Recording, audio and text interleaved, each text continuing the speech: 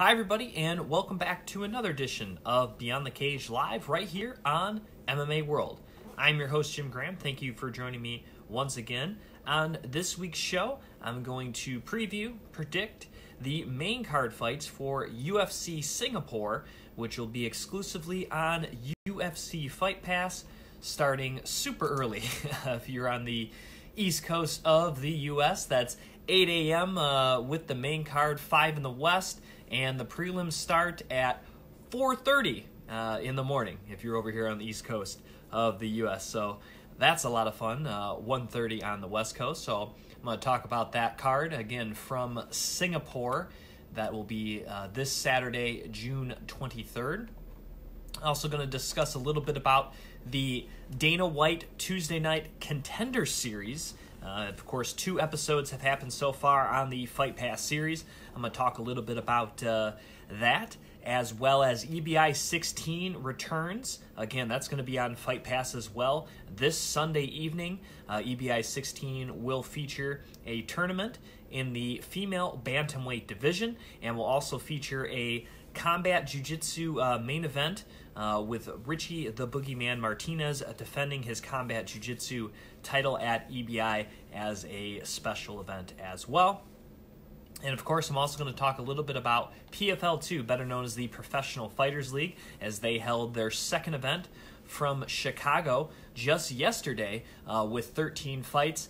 Of course, and they also featured the debut of former women's judo champion from America, Kayla Harrison, as she took on Brittany Elkin in a female matchup at 155 pounds. So, going to talk about all that on this live edition of Beyond the Cage. Miles Painter is joining me in the comments section, helping me out and making sure I get to your questions. And again, anytime you want to get to some questions about mixed martial arts, feel free to comment below, and I'll get to them as the show moves along.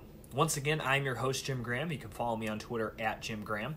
And I want to kick off right with this UFC card. And that's what I want to kick off with here. UFC Singapore, again, that's going to be this Saturday. Everything exclusively on UFC Fight Pass. 8 fights technically on the undercard. We got Alta Sasaki taking on Janelle Lausa. That's going to be in the flyweight division. We're also going to have Matt Schell against Naoki Inoue, also in the flyweight division. Viviane Pereira, she will take on Jan. Boy, I'm going to probably say this last name wrong. Zaunan? I don't know. It's Xiaonan. Probably said that wrong. Shinzo Anzai will take on Jake Matthews. That's going to be in the welterweight division. Also, Song Keenan against Hector Aldana in the welterweight division. Ronaldo Dai against Shane Young. That's at 145. Felipe Aranches against Song Yadong. That's going to be at bantamweight. And then rounding out the prelims for this Singapore card will be Mr. Ishihara, as he takes on Petr Yan out of Russia in a bantamweight contest. Looking over those 8 undercard fights, I think actually a lot of matchups. Obviously, a lot of names that people probably wouldn't recognize, even some names I didn't even recognize. So definitely going to be a card for a lot of young and up-and-coming fighters. And obviously, anytime they go to Asia, they typically have it with a lot of Asian fighters. So probably get to see a lot of people that maybe you haven't seen for a while. And obviously, Ishihara is a guy that's always very exciting, taking on Petr Yan, who I believe is a newcomer in the UFC, 8-1 with his career record, half of his wins coming by decision. Has a couple of knockouts, but more of a decision guy. Like I said, 8-1 coming out of Russia, making his debut against Ishihara, who's had some ups and downs in the UFC. He debuted in September of 2015. That was a draw against Mizuta Hirota. And then he went on to win 2 fights in a row, both by knockout. One of them coming over Julian Erosa, as well as a win over Horacio Gutierrez, which got him a Performance of the Night bonus. And then after that, he's kind of been on some tough times, as he's lost 3 out of his last 4 fights. His lone win coming on against another guy fighting on the Singapore card in Rolando Dai. that was by decision, and of course his other losses have been by decision, losing to Joe, I believe that's Winoez, if I said that correctly, Gray Maynard, and Artem Lobov. So obviously some big names in there, and he fought a lot of those fights at 145 pounds. So maybe that's what was wrong with him. Obviously, he's going to be dropping down to bantamweight for this fight. We'll see how that goes. I always thought he was a pretty solid fighter in the featherweight in terms of size.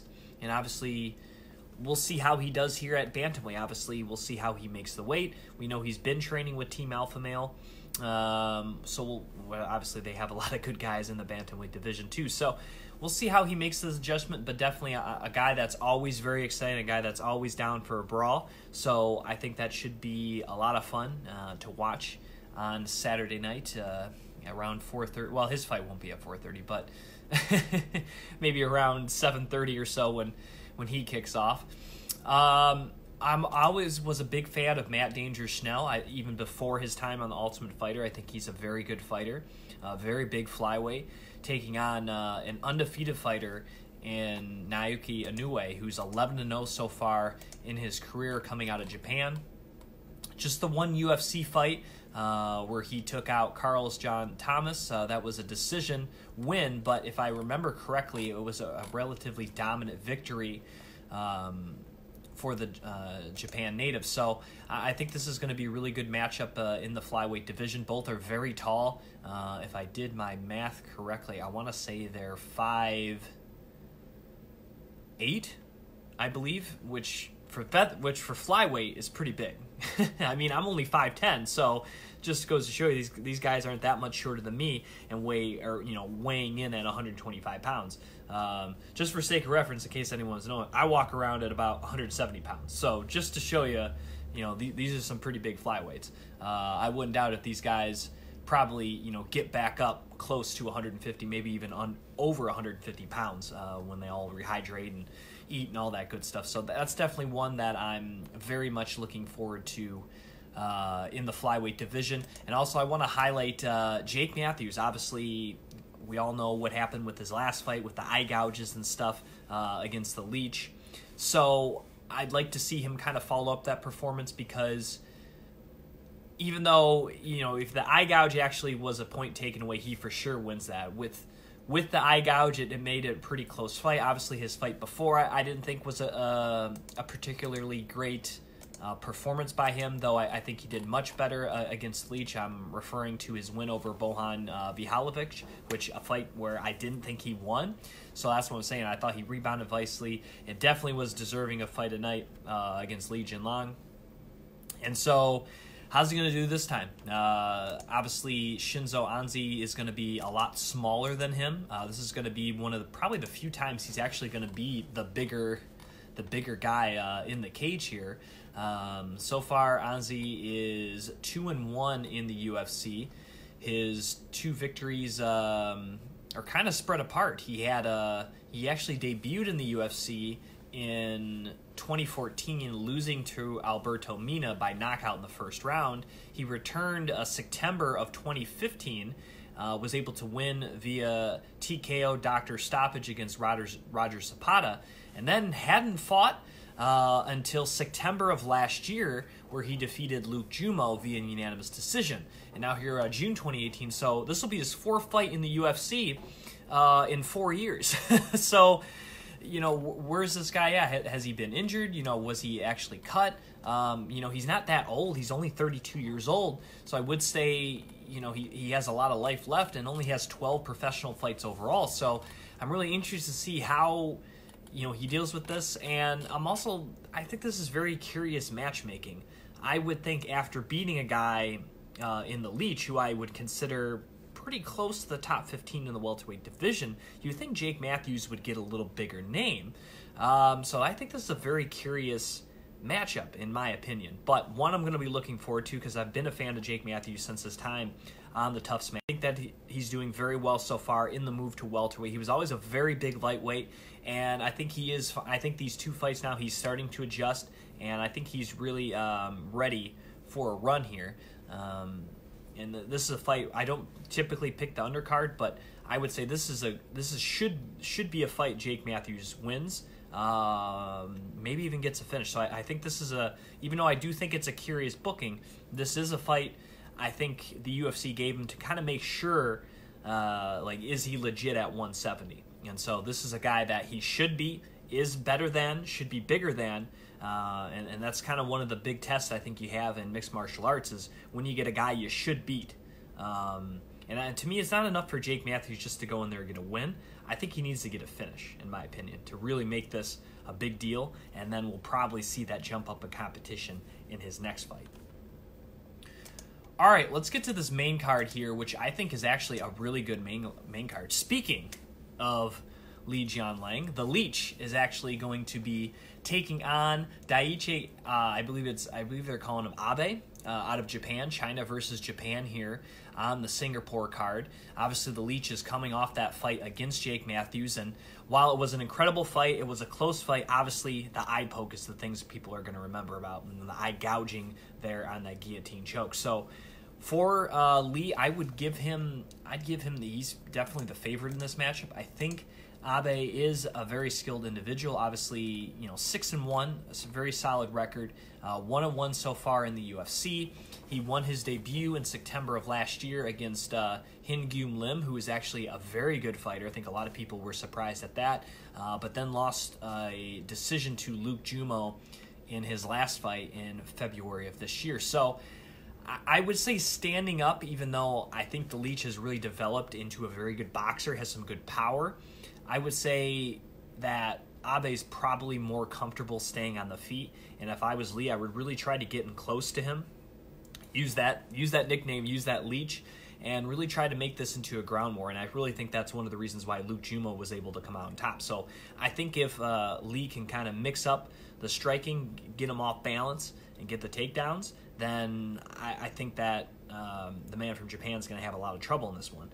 However, if it stays standing, I think it's a lot more even fight. I would say Lee probably has more power than Abe, but I think Abe, even though the reach is going to be the same, they're pretty much the same height, I think does use his range well. I think he's very comfortable even moving forward and striking off his back foot too. So I think just controlling the center for Lee isn't enough. This is a guy who will be okay striking on the outside, and I think to really get him out of his comfort zone, you got to get that clinch and get him up against the cage. I think that's going to be the battle there, is that battle right there for Lee coming in, either to clinch or double leg, and for Abe to really, we'll see how well he can circle footwork, because I think technically he's probably a little better striker. All right, the next fight of the evening. Boy, I'm super excited for this one. I'm a big fan of both these ladies in the female 125-pound division. That's going to be Jessie Jess, a.k.a. Jessica Rose Clark, taking on another Jessica Evil Eye, again in the flyweight division. This is a huge fight. I know Shevchenko is looking like she's going to take on Nico Montoya. Of course, we just had Sarge Eubanks successfully make her post-tough debut, beating Lauren Murphy, and doing so, I think, definitely for sure by unanimous decision. And you have these two ladies who I think with the win, they also factor in this picture as well, currently ranked 9 and 10 respectively, with Jessica Rose Clark being 9 in this female flyweight division. Of course, I've interviewed Jessica many times over the years, even back when she was still in Bellator, and when she left Bellator to move up to bantamweight to fight in the UFC, flyweight being her natural weight class, she was the #1 ranked female fighter in the flyweight division. And Jessica I successfully made her flyweight debut in her last fight, which was her first UFC win since 2014. She had lost 4 fights in a row, but she lost them to a who's who of fighters in the bantamweight division, all of them either being like title challengers or Ultimate Fighter or, champions themselves, as she lost to Miesha Tate, Juliana Pena, Sarah McMahon, and Bethe Gehea. All those fights she had chances to win. The only one that was really kind of a wipeout was kind of the Sarah McMahon one, and obviously the Bethe Gehea fight was a super close fight. That was her last fight for a long time before The UFC gave her another chance at her natural weight class, 125, and she was able to win a split decision over Kalinja Faria in January of this year. Now taking on Jessica Rose Clark, who did have some trouble, I believe, making weight. I want to say, I think it was a short notice fight, though. I think that was the fight against, I think the fight against Beck Rawlings was short notice at 125. I think she weighed in a few pounds, but got the split decision over her fellow countrywoman there in Australia. Was able to come back, and it's funny because initially Jessica Eye was actually supposed to fight Paige Van Zandt right around the same time frame, and that fight fell through for whatever reason, and then Jessica Rose Clark ends up taking on Paige Van Zandt. To me, had an incredible performance in beating Paige via unanimous decision, also on that very same night that Jessica won earlier, January 14th in St. Louis. And I kind of thought with both those girls winning, I kind of thought that this was a very good possibility for the next fight to have these two fight each other, and that's what we're going to get, Jessica versus Jessica here in Singapore. I would say standing up, I would say Jessica Eye has the better stamp. She's very technically sound, has very good footwork at this weight class. I think has a little more power, is a little stronger, and I think is also even faster at this weight class. She was always fast at bantamweight, but I think putting everything together, she's obviously entered a lot of grappling tournaments, so I think she's really improved in her jiu-jitsu game, which is something that's always kind of been a little bit of a weakness for her, especially when you look at some of those fights against like Pena, McMahon, and Miesha Tate. And so I think she's improved that, especially if you look at that fight against Faria. She was going for some heel hooks and leg entanglement battles and stuff, so you can definitely see that she has improved on the ground. Now, I will say Jessica Rose Clark is probably going to be a little bigger, but with Jessica fighting so many years in the bantamweight division, I don't think that should really phase her so much. I would say overall, as for wrestling, Jessica Rose Clark is probably the better wrestler. Conditioning, probably say Jessica Eye. And to me, really, is whether or not, much like our last fight, the range is going to be a really big deal, because I feel like Jessica is very good at range. If you give her space, she can work really well. She likes pumping the jab, setting up combinations, leg kicks. She's very good at that, in and out, circling. She's very good at that. I think Jessica Rose Clark, to win this fight, has to be up close to Jessica Eye. I don't think she can really win a fight at range.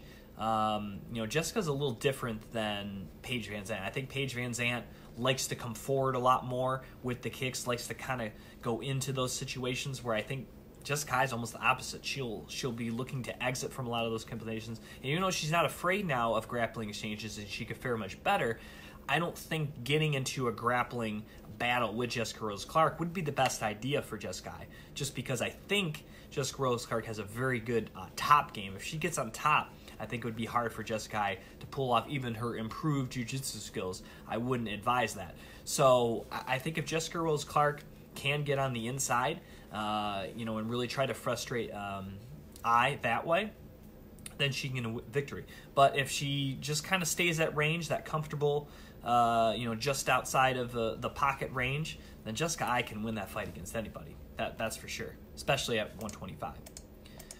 All right, next fight of the evening, that's going to be the co-main event.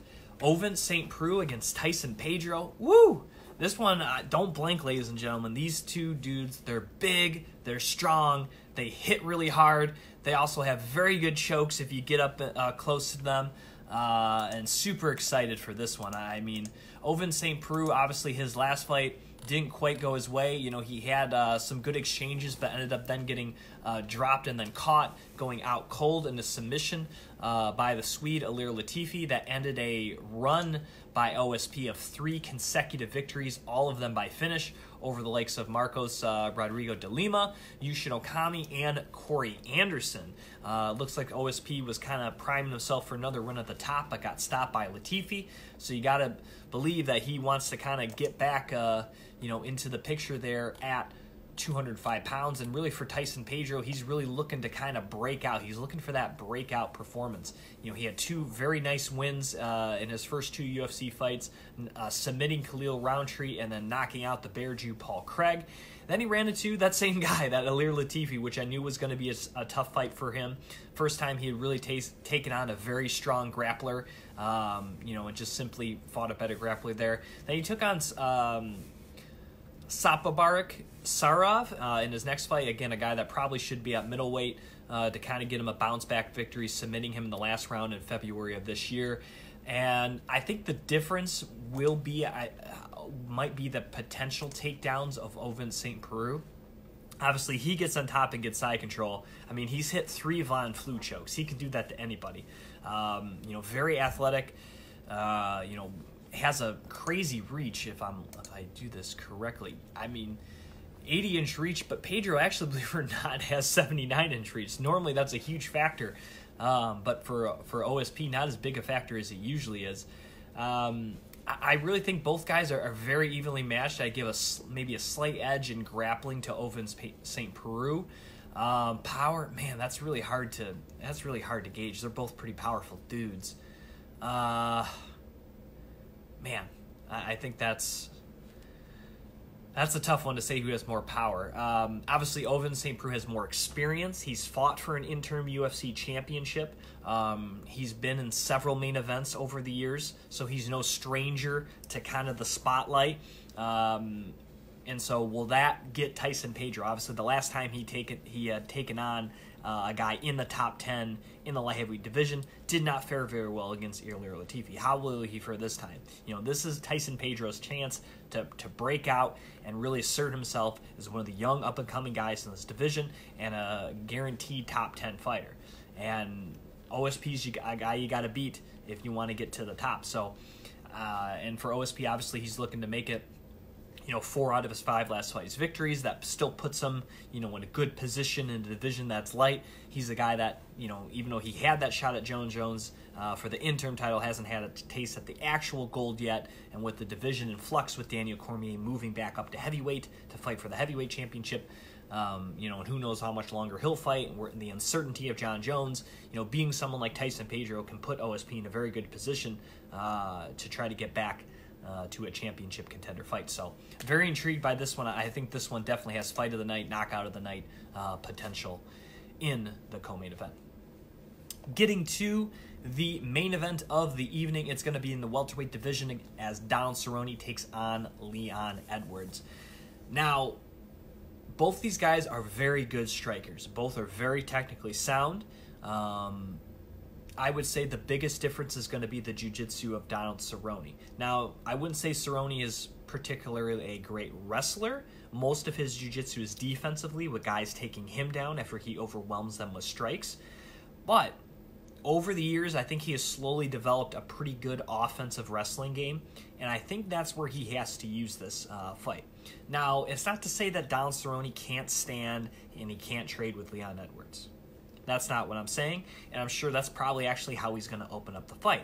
But Leon Edwards, while improving in his takedown defense, I still don't think can match Cerrone on the ground with jiu-jitsu skills. And so even if Cerrone doesn't want to use an takedown-heavy offense, that's, of course, something in scrambles. If he catches a leg kick or anything like that, you got to be wary of, because Cerrone, I'm not sure if he is a black belt, but, I mean, he's very skilled on the ground, has a lot of submission victories. The majority of the wins in his career, almost half his wins, he's 33-10, about half his wins are by submission. I think that's like 16 wins by submission or something like that. So very skilled on the ground. He almost has as many submission victories as Leon Edwards has fights, 14-3. So that's really where I'm looking as an X factor, is whether or not this thing goes to the ground at all, or whether or not in a scramble Cerrone, somehow gets the back or not. Because I think standing up, they're both very technically sound. One thing else you got to look out for is Leon Edwards has never been in a main event before. Donald Cerrone has main evented several cards throughout the years at 2 different weight classes at 170. Obviously, he's a guy that's very fresh with his conditioning. He's always been a well-conditioned athlete. I don't think there's any reason to believe that he couldn't go 25 minutes. He's done it so many times in the past for Edwards. Definitely unknown if this thing gets into the 4th and 5th rounds. We're not really sure how he's going to react, how he's going to pace himself. Is he going to fight any differently, knowing that he could potentially fight 10 more minutes? So I think that's a lot of things to look at on the side of Leon Edwards. And, of course, Donald Cerrone, He's the higher ranked guy. He's ranked 11. Leon Edwards is ranked 13. This is really the first time Leon Edwards has had a big chance to showcase his skills. And we all know Don Cerrone's kind of been up and down lately in his career after a kind of great start to his run in the welterweight division, which started in 2016, defeating the likes of Alex Oliveira, Patrick Cote, Rick Story, and Matt Brown, finishing all 4 of those fights. Ran into some of the top guys in this division, getting knocked out by Jorge Masvidal, getting beat by Robbie Lawler, even though that was a close fight. He still got beat, and then got knocked out by Darren Till in October of last year. Rebounded in a crazy one-round war with Yancy Medeiros, knocking out Yancy in Austin, Texas earlier this year. So back on the winning track is Cowboy. And, are we going to see the Cowboy that wants to do a firefight against Yancy? Or, are we going to see the Cowboy that, gets dropped early like he did against Darren Till? Very possible, very intriguing, and I really think this, the undercard, like I said, has a lot of names people might not recognize, but this 4-fight main card for the Singapore card on Fight Pass is absolutely excellent. So I'm going to hold my picks here at the very end because I'm going to discuss a few things real quick before I end the program. That's, of course, the EBI 16, that's going to be happening this Sunday on UFC Fight Pass. EBI, of course, is the Eddie Bravo Invitational, the no-gi submission-only tournament, which will, again, feature the female bantamweight divisions. Might have some notable names that fans have heard of before. Brooke Mayo, she has competed in Bellator and also formerly competed in an EBI combat jiu-jitsu. She's actually going to be competing in this one. She's been training with Half Gracie as well as Team Alpha Male. She's now been doing a lot of training with Nick Diaz's academy. She's also done some professional Muay Thai and kickboxing. She was 5-1 as an amateur. I believe she's 1-2 as a pro MMA fighter, maybe 1-1. And like I said, she previously did make the finals of the EBI flyweight female combat jiu-jitsu tournament, only losing to Elimele McFarland in what was a close fight, so no shame in that there. So she's going to be one of the more notable names there for the EBI tournament. Also going to look at Raquel Pahaluli Kanato. Obviously, she's used to fight MMA, used to be fighting for Invicta, but kind of recently has just been doing Brazilian Jiu-Jitsu, doing a lot more tournaments, training with that Checkmat team. She's also been doing IBJJF tournaments as well, so she's looking to obviously add an EBI championship to her resume, but a name that fans may remember from the world of mixed martial arts. So those are some of the top standouts there for EBI 16. Of course, as I also mentioned, Richie the Boogeyman Martinez will be making a combat jiu-jitsu match, defending his combat jiu-jitsu title at EBI. He was originally supposed to take on Wagner Hosha, but a new matchup is taking place. A new opponent is going to be taking place. So still a very good card, and I'm very much looking forward to EBI. If you've never watched EBI before, and really if you've never watched a professional jiu-jitsu tournament before, men or women, I really like the EBI format. Most jiu-jitsu competitions, near gi or no gi, are going to use some point-based system to determine a winner. Sometimes judges are involved. Obviously, submissions are always can happen. But in EBI, it's submission only. So that means there's no points awarded. It's just simply one 10-minute match. You get a chance to submit your opponent. If it doesn't, it goes to an overtime round. For the first couple rounds, I think they just do one round. You start in a certain position of your choice. That's either the back mount or what they call the spiderweb position, which is kind of like a modified setup for an armbar. So you start one of those rounds. It's timed. If you don't get a submission, then whoever held the offensive position the longest gets the win. So there's no judges. There's just simply a referee to make sure nothing crazy or illegal happens there. And it just goes, starts with 16. Obviously, we get down to 1.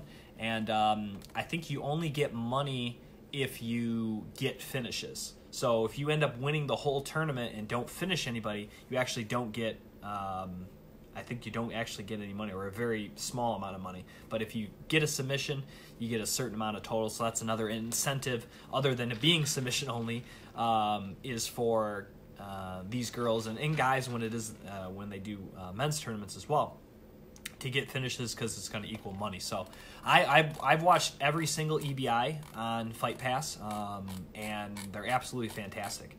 I really like it. And if you've never seen a jiu-jitsu tournament before and you're really just coming from watching mixed martial arts, I think this is, and obviously the combat jiu-jitsu is kind of in between the two, so I think that's this is definitely a good card to kind of dip your toe in the jiu-jitsu table if you've never really seen any high-level, just pure jiu-jitsu matches. Also, as I mentioned, Professional Fighters League, they held their second event this past week from Chicago. Obviously, I really enjoyed Professional Fighter League 1, but Professional Fighter League 2, while a lot of good fights, a lot of known fighters on the card, a lot of great finishes. I mean, we had Brian Foster, Sean O'Connell, Brandon Halsey. Man, his fight against Shamil Rama, my goodness, what a fight. Vinny Malga,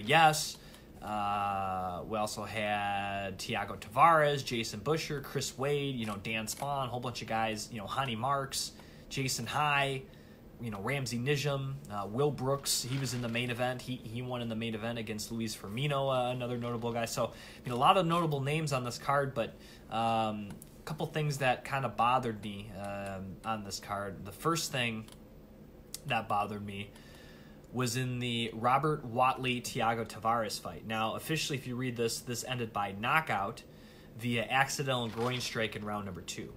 Now, Thiago Tavares took a shot to the groin. He couldn't continue after the 5 minutes of recovery period. And then, so they stopped the fight because obviously he couldn't continue. Now, of course, they're doing this points format for Professional Fighters League. So they have 12 fighters in each weight class. Each of them get 2, I guess, regular season or preliminary bouts, however you want to say that. And then the 8 fighters with the most points move on to the postseason or playoffs, okay? So if you get 3 points for a victory no matter how that happens. And then you get bonus points if you get 3 bonus points if you finish in the first round, 2 bonus points if you finish in the second round, and 1 bonus point if you finish in the fourth round. So, and obviously I think you do get 1 point if it ends up being a draw. So with this happening 35 seconds in to the second round, referee, I believe it's Keith Peterson, a guy who's refereed many big-time fights, is refereed in the UFC as well. I think he's a good ref. I don't think it wasn't his decision to stop it, but I think this was the commission's decision, the judges, referees, everybody involved, to call it a knockout victory for Robert Watley. And they were saying because he had won the first round and the round couldn't go more, that he gets the victory. Now, normally, maybe that wouldn't be such a big deal, but since they're doing this points things, that means that Robert Watley gets 5 points and Thiago Tavares obviously gets none. To me, this is a no contest. Or at the very least should be scored a draw, because 1 round happened. Yeah, Tavares lost that round, but 1 round wasn't even halfway through the fight. I thought there was a certain point in a fight that they have to make it to, that if a foul happens, they can judge that fight. I remember this happening in the Donald Cerrone Jamie Varner fight going back years ago when they fought each other for the WEC Lightweight Championship. And I think it had gotten past a certain point in the 4th round where Jamie Varner couldn't continue after a illegal knee, so they judged the fight up until that point. But if it had happened earlier and Varner couldn't continue, I believe it would have ended as a no contest. Now, because of the points, a no contest wouldn't do anything. Now, they could call this fight a draw, each get them their 1 point.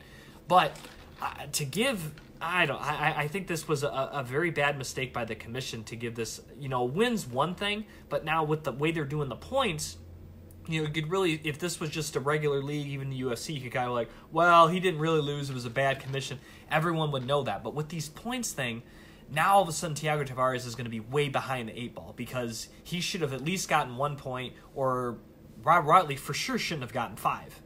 And I think that's very unfortunate because he got hit hard and he just couldn't continue, man.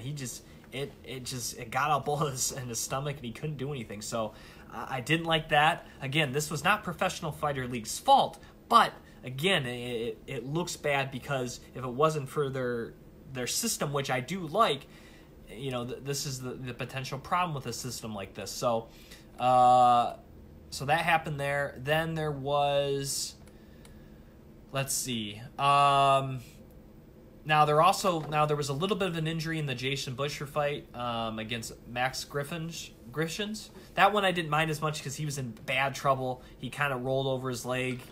I mean, he was in a bad spot. I don't, the Butcher wouldn't have got out of that. And then, of course, in between rounds, Rakeem Heeblen just, hit him too much.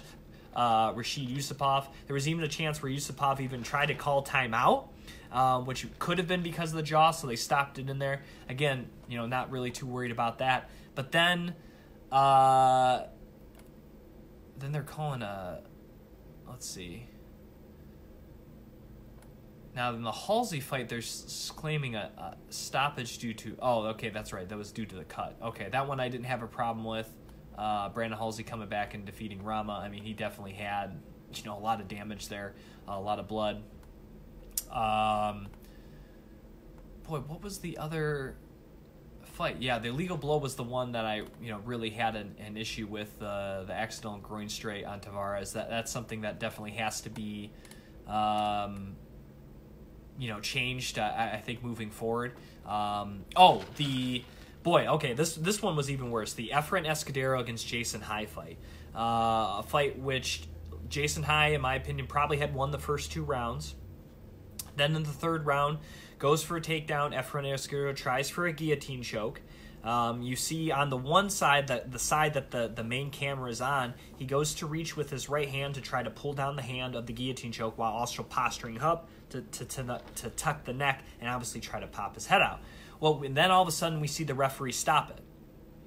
Now, when they show the reverse angle, you see him with his left hand on the other side try to come in and fight the hands. You see it looks like a tapping motion, but there's just one brief kind of touch, and then you see him bring his left hand out. The referee took that as a tap and stopped the fight. Now, in the referee's defense, yeah, you kind of saw it, but to me, that's not a real tap. Because if a guy truly was tapping in the fight and he tapped and nothing happened, he wouldn't go on and continue to fight. He probably would continue tapping. That's what you do when you're tapping out. Is you continue to tap, and I always look at 3 taps is an actual tap. You got to give 1 as is accidental. Maybe he's trying to move in position. Okay, 2 maybe, but 3. If someone taps 3 times in a row in the same spot, that's a tap. That's how I always look at it. If you want to look at official technicality. And obviously he wasn't close to going out because he was posturing up. If he was out, unconscious, he would be flat on top of Efren Escudero. And even if the referee was unsure, he could have said a verbal warning like, "Are you okay? Are you in there? Otherwise, I'm going to have to stop this."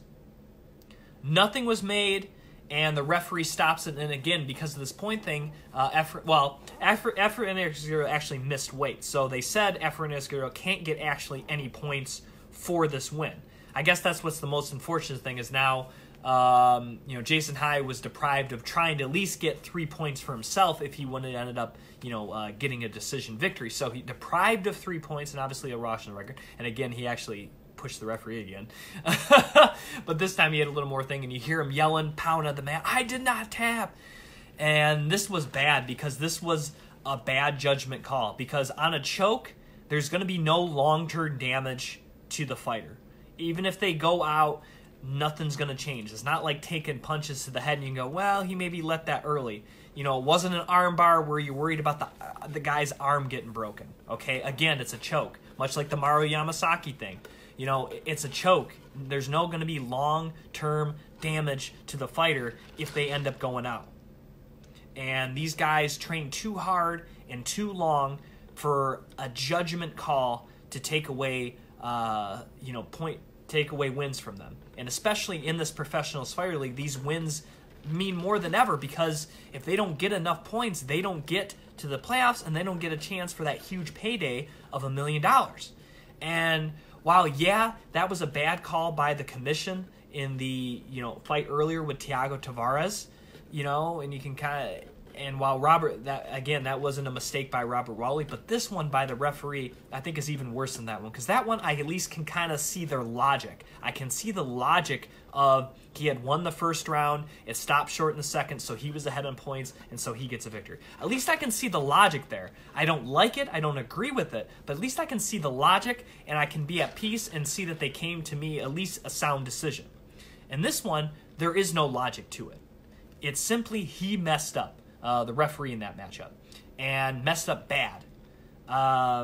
Because again, it's on a submission that there's no long-term damage. So the worst thing that happens is Jason High goes out, you lift up his legs, he comes back, the wind and air comes back into him because it's a blood choke. And yeah, so this was bad, and you see Escudero celebrating like he had won. I think Escudero knew he didn't tap. I don't know if that was him trying to sell it for the crowd. You can see the crowd booing. But if you're a referee, again, you always got to make sure that you're making the right decision. If you're unsure, let the fight continue. And again, on a submission like this, you got to let Jason High continue, because like I said, you would have known if he was out, if he was tapping, he would have continued to tap. And that's another sign too. I just think that this was a bad decision by the referee, and it's very unfortunate for Jason High to have this happen to him. But other than those two kind of little minor issues, again, nothing that was wrong, nothing at fault of professional like the other that some really great fights. I mean, the Sean O'Connell Hani Marks fight was incredible. So was Brian Foster Ramsey Nijam with that finish. The Vinny Magalesh had a very good decision, and up until the stoppage, Rakeem Cleveland fought well. I mean, Natan Schulte put on a heck of a performance against Chris Wade. Dan Spahn coming back to get that knockout over Itiev. A lot of these fights are still available on Facebook if you haven't already seen them. And of course, the Halsey Shamil Rama fight, absolutely insane. So, other than those two little gaffes, I thoroughly enjoyed Professional Fighter Leagues 2. And their next event actually will be coming up July 5th. That's a Thursday from Washington, D.C. on NBC Sports, and of course, the undercard on Facebook. So, super excited for that. And let's see, I got anything else to touch? The Contender Series. Okay, so 2 episodes of the Contender Series have happened so far for Fight Pass. Now, I've enjoyed the Contender Series, obviously, since its inception last year. And the Contender Series has been good so far this year. Of course, a lot of people, weren't sure about signing, Greg Hardy, which I get it. He's had a kind of a checkered past, but obviously he's a big name coming from the world of professional football and the NFL in America. Obviously, he knocked out the dude in 30 seconds or whatever. He's obviously going to have to get some work in, but definitely a dude that I think has a lot of potential. He obviously has a lot of outside stuff that's preventing this, and obviously that's something that the UFC is taking a risk on as far as PR. But at the same token, it's not the first time that either a former fighter, a new signee, a guy currently on the roster has had such allegations against them, whether they were actually proven or unproven. There's been several fighters over the years that have had some of these allegations. In fact, Travis Brown had a lot of these allegations. So did Anthony Johnson. And I believe Thiago Silva also may have had some issues with this as well. And obviously, of course, he was long gone from the UFC, but John Koppenhaver, a.k.a. War Machine, obviously had maybe the most famous case of this. So while I'm not belittling what Greg Hardy may or may not have done to somebody, it is something that I'm not sure how much the UFC has really looked into and investigate. Again, they're not the job of policing things, and as far as a court of law goes, he's never been convicted or arrested or put in jail for anything, as far as I know. Now, if someone wants to send me some information that contradicts that says, yes, he has had this happen, then, hey, I'm willing to change. I'm just saying from what I know on the surface. Now, I'm not defending any of his actions, and I think it's something the UFC should look into and should have probably looked into further before saying for sure that they were going to sign him on the Contender Series. Now, by sign him, I mean sign him after the fight. I think it was okay to have him on for one fight to see if the guy could even fight. then you can kind of make that decision, kind of weighing in, who is Greg Hardy as a person. I haven't heard a lot of comments from Greg Hardy saying, anything really about this. I'm sure if you look hard enough, you can find him. But it's definitely something I think the UFC has to keep an eye on. Because while, yes, it looks like he's an extremely talented individual, you also got to look at that, the other stuff too. And that's something that, you're not just signing a guy because of his talent. You're signing, the whole person. And so I think that's something they could look at as well. But is really the big highlight of last week's show. Really good. Obviously, this week, 5 finishes. 4 of the fighters getting signed. The only one not getting signed was Austin Springer, who, I'm going to be honest, I've seen Giga Chikadze fight many times in the Glory Kickboxing ring. He's one of the best kickboxers in the world in the featherweight division. Has had a couple of MMA fights, but obviously gets a chance here to trying to transition full-time to doing MMA. Obviously his stand-up, the Giga kick, that left kick to the liver. He definitely had a lot of stand-up. He showed some grasping and fundamental concepts of jiu-jitsu. I wouldn't say he's completely there yet, but definitely saw a guy that is familiar with these positions. He's obviously not a master, not particularly great, but at least he knows his way around a grappling sting, which is more than I thought he did. So from that point, I was good. But Austin Springer, you got to give a lot of credit. I mean, he took a lot of nasty kicks, a lot of kicks that would have dropped a lot of people in either mixed martial arts or professional kickboxing. He was able to get the fight, obviously trying to get to the ground as much as he can. Got in a good position, a position that obviously, again, Giga is still trying to get familiar with, and got the submission. And even though he didn't get the contract, you got to give the kid a lot of credit, because he definitely was not the favorite. People were not predicting him to win. People were not even predicting him to last to the 3rd round against Giga. So you got to give this kid a lot of credit. And it may have not been the most technically sound. He was losing, but he showed a lot of heart, determination, and he didn't break. He kept going, and he got that finish. So you got to give him a lot of credit. But the other guys, it's kind of hard to deny. I mean, Dwight Grant looked really good. That overhand right, knocking out Tyler Hill in the 2nd round, just as Hill was kind of coming on to start that round. Then, of course, Ryan Spawn, that quick guillotine choke. Anthony Hernandez, my goodness, knocking out Jordan Wright. And then Matt Sala's in the main event there, knocking him out silly.